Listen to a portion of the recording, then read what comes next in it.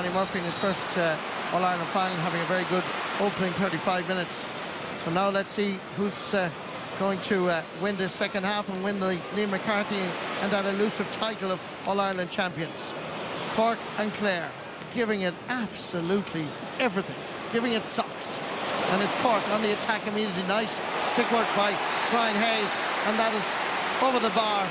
And as they did in the first half, Cork start off the journey of the second half impressively. Yeah, that was a great touch there from Hayes out of the air. Brilliant score, but Clare a little bit casual there. Tony Kelly really should have got it up. Mark Rogers and led to the score. Great ball down the wing and super point. Just looking inside, Shane O'Donnell has gone inside with Peter Duggan. Two-man full forward line. Nobody within 50 yards of him. Here's a long ball down to O'Donnell. Target is indeed Shane O'Donnell, and he has it. Gets by challenge one. Challenge two coming now. Peter Duggan wasn't expecting it. Duggan gets inside and puts that over the bar. Sides level again. 3 times level in the first half. Once in the second so far. Yeah, and that's why O'Donnell is so dangerous. That ball was won there by Cork, and it broke. He's unbelievable to get that. I think Donald Logue referred to it before the game, that second ball into his hand. He's just incredible balance, and picks it up and throws it on to Peter Kelly. This is the ball that was dropping down. All the time Shane O'Donnell has designed the ball. You can see Carl Malone there. He's gone with the blood, so it'll be probably Ryan Taylor. But look at the way O'Donnell kept his feet and turned back again. He's unbelievable balance. Colliding with one of his own, Carl Malone. This is club hurling with 6 Mile Bridge, secondary school teacher in Lisdoonvarna. And Clare going to bring in Dara Lohan. Brian Lohan's nephew, who's very good championship in the early stages. And we were scoring a goal against Waterford in Cusack Park. It was quite outstanding as Cork go back into the attack again. Long ball down towards Adam Hogan. Struggling on his knees, battling with Alan Connolly, and somehow the fecal man gets a hurley to it. Patrick Horgan goes back outside to Seamus Harnedy. Well within his range. Floats it high and floats it between the posts. Third point of the game for Seamus Harnedy. What a battle between Hogan and Connolly there. Great tackle, but again Patrick Horgan shows the experience. That's the second time he's linked up with Harnedy. That's Seamus' third point, and Hoggy had a hand in 2 of them.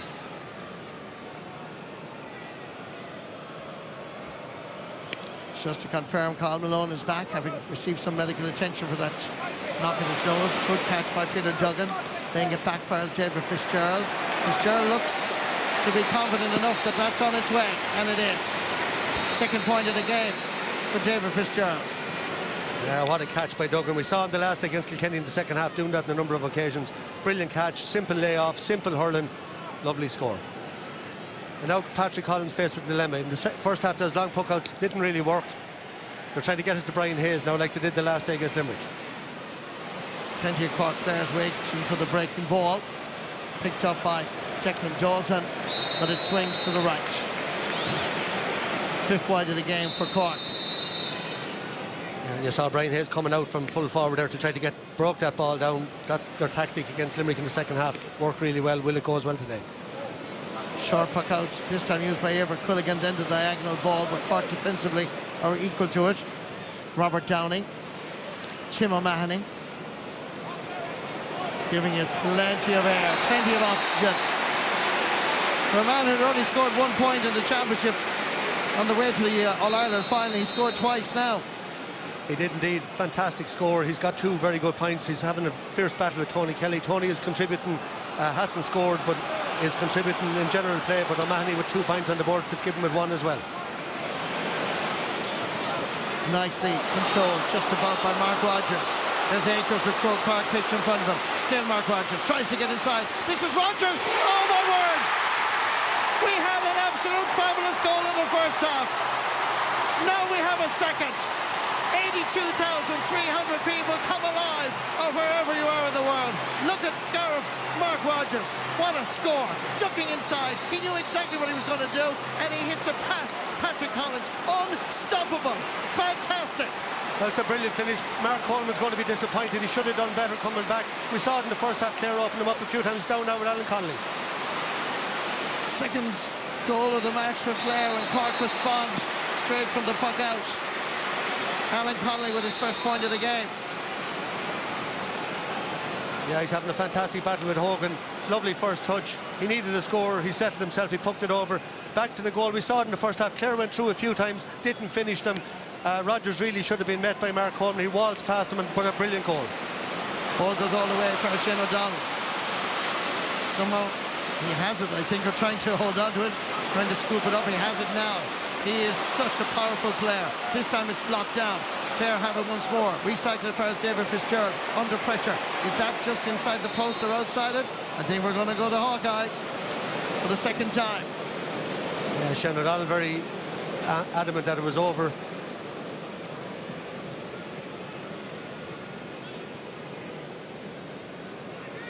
Is it a thaw or is it a kneel? Inside or outside the post? Just a little bit outside. It's a kneel. Scoreline remains the same. Clare 2-14, Cork 1-16. And look who's in the crowd. The man who guided Clare to All-Ireland success in 95 and 97. They call him God in the county of Clare. Ball comes down towards David McInerney. Trying to scoop it out towards John Conlon. Conlon has it. Inspirational, spiritual leader of this Clare side. Flicked on towards Tony Kelly. Kelly laying it off over towards Diarmuid Ryan. Diarmuid Ryan just hurling this ball to the right and wide. It deserved better, and I think Tony Kelly will probably be saying, I should have kind of kept going myself. You know, I noticed that, Marty, a little bit with Tony. He's been out injured, the confidence a little bit maybe. Normally that'd be Tony Kelly over the bar on the run. Diarmuid Ryan scored 2 in the first half. That's a little Achilles tendon of his too, hitting that. He didn't deliberately hit it wide. Tony normally would pop it up. Short puck out far as Kieran Joyce. Sending it down the middle. O'Brien Hayes, his wrist work for a big man is just superb. He gets it out as far as the centre half forward, Shane Barrett, but just this time goes to the right of the post and wide. Quick puck out by Ever Quilligan, but no quick puck out allowed. This is one of the talking points before the game. Johnny Murphy, I'm not too sure what he's indicating, but he's stopped his watch anyway. I think it's a blood sub. Oh, there Brian it is. Hayes. Yes, Brian Hayes is the player that has to get some medical attention along the sideline. Shane Barrett will be disappointed. He scored 2 in the first half. Then Conlon really thundered into the game, and that's one he should have tapped over, really. Mark Rogers with his 3rd goal of the championship. Scored against Cork, goal against Waterford, his 2nd goal against Cork now. But this one is real classic in the All-Ireland final. And down in Cusack Park, or down in the Fair Green in Ennis, they jump with joy. Ball comes down towards David Reedy. Peter Duggan says leave it to him. Ball still in play. Carl Malone. Duggan. Linesman has his flag up. That's Michael Kennedy from Tipperary. Peter Duggan is totally adamant that that didn't go out over the sideline. It won't be coming down anyway, so I actually don't think the ball went out, did it?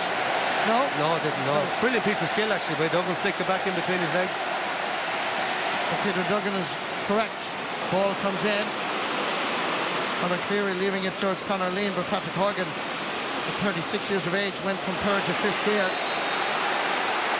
Linesman indicates there's going to be a clear ball. So Michael Kennedy will be forgotten for the ball for Peter Duggan within a minute. He's now giving this ball to Clare. 50-50 or 60-50, Yeah. to say. Just Conor Cleary there was interesting. He didn't even go for the ball. He was so concerned about Shane Kingston. It's amazing when you're out there, you're going to keep your own man, and that's it. Conor Cleary cutting it in towards Mark Rogers. Gets it down for us, John Conlon. Aiming for Shane O'Donnell. Great cornerback play by O'Donoghue. O'Donnell is hurt. He's up again, but he certainly is holding his shoulder.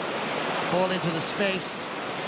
Dribbling towards the sideline, but Adam Hogan is there. And this time, Adam Hogan had crossed the wide line. Slither had. Ball in hand. Sideline ball, sideline cut, going to Cork. Just seemed to fall awkwardly, Shane O'Donnell.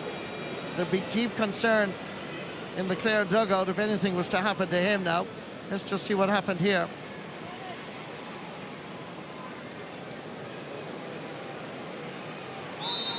Just overstretched there. Yeah. He's okay. Meanwhile, Cork are on the attack. Accuracy just letting them down at the moment. Yeah, the first time in the game, Marty, we've a little bit of a lull. You're very hard to keep it up. What we've seen, a brilliant goal by Rogers start the second half. Just see a couple of wides there now. So now deep breath and go for home, whoever it's going to be. 7th wide of the match for Cork. Eibhear Quilligan goes long towards Peter Duggan. His physical presence so important. Looks around, looks in the rear view mirrors, hand passes it across over towards David Fitzgerald. Capable of scoring goals even from here. He's going for it. Sense of wide, he really should have tapped that over the bar. An option taken there.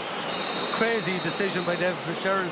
I know he can get a rush of blood out there. He should have tapped it over, played it out to Mark Rogers, who was loose outside. Breaking ball again, picked up by John Conlon. What a ball. Nice ball inside towards David Fitzgerald, but it carries a little bit too much pace. Robert Downey.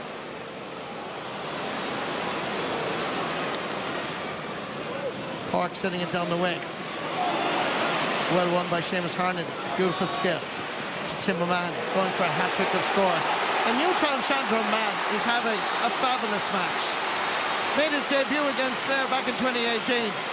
Great memories, but today he also will have a great memory. 3 points, all of them sublime. Yeah, and a brilliant first touch by Seamus Harnedy out to Tim O'Mahony. I love the game he's having here today. I mentioned before the game there might be somebody stepping up. He's disciplined, he's quiet in his approach. Sometimes he gets mixed up and stuff off the ball, but he's having an outstanding game. And Tony Kelly has to score. He scored 3. They're level in Croke Park for the 6th time, with 46.5 minutes played. Dropping ball, easily gathered. Tim O'Mahony again, looking around to see who's available. Aims for Patrick Horgan. Struggling to get that ball up. Good defending by Clare. 3 Clare defenders. One of them is Conor Lean, getting it into the centre. Beautifully dispossessed by Kieran Joyce. Clare look exposed here. Dalton heading towards goal. Harnedy on the overlap. He's going for it. It's half blocked and it's gone wide. They're saying it's a 65. He should have passed it into Connolly. I credited him a minute ago with a great pass. Referee Johnny Murphy is... It's definitely a 65. It came off Adam Hogan's arm. It should have been a 65. Clearly seen the replay. But Seamus Harnedy really should have thrown it into Alan Connolly. He was loose inside. Change happening in the Cork side. As Ethan Toomey is in. Introducing Ethan Toomey from St. Finbarr's. And the player that's going off is Declan Dalton.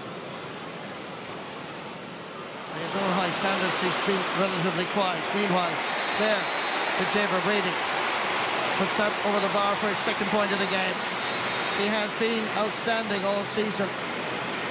Yeah, one of the unsung heroes of this team, Marty. You know how good he is, I know how good he is, but I don't think everybody does. He's made a huge difference in this game. He's out the field, he's buzzing everywhere, and that's his 2nd point from play.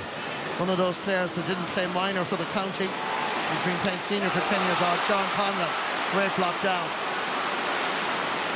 Paul Malone sending into the space, but there's nobody over there because Aidan McCarthy and Shane O'Donnell had moved over towards the Hogan stand side.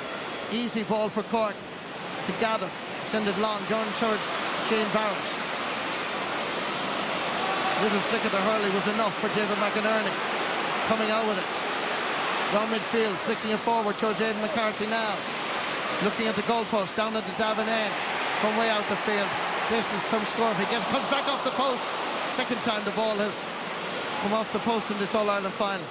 Alert play by Patrick Collins and a great ball to Ethan Toomey. Gets away from Peter Duggan, the initial challenge. Rolls it along the ground towards Seamus Harnedy. Harnedy, there's a bit of a tussle going on off the ball. Johnny Murphy has spotted it. Meanwhile, the play continues on. And there was another challenge that is illegal on Ethan Toomey. But Alan Connolly and David McInerney were having their own battle, and they're still at it as well.